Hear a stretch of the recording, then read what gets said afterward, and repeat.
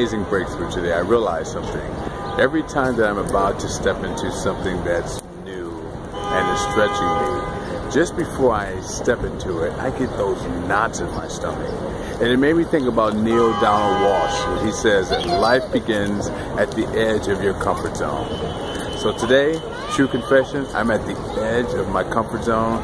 The knots, or the butterflies as we call them, are fluttering in my stomach. And yes, I want to retreat, but I know that I am about to break through into something great.